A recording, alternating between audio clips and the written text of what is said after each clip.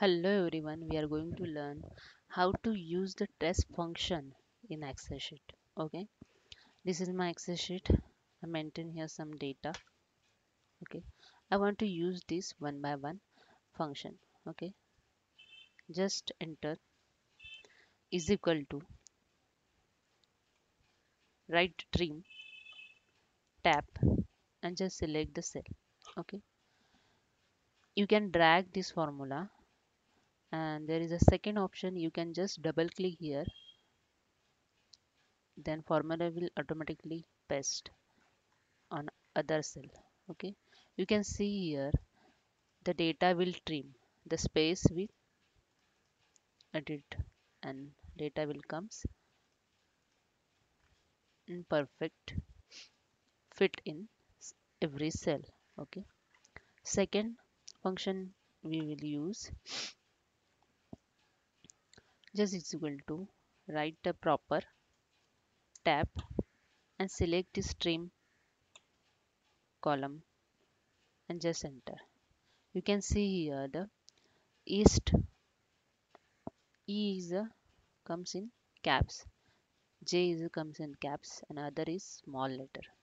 That is set in proper way. Okay, then I will just copy paste on other column also. You can see here the difference. All data set in proper with caps. First letter is in caps and second one is small letter. Third, this is for uppercase. All letter will be uppercase. Comes.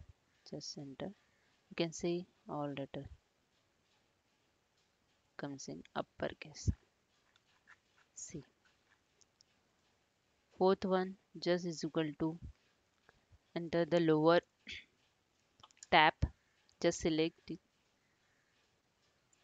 and enter. You can see here all is comes in lowercase. Len means length of the word. Okay, they also consider space length also. Okay, just is equal to write the length tab, just select the text, enter.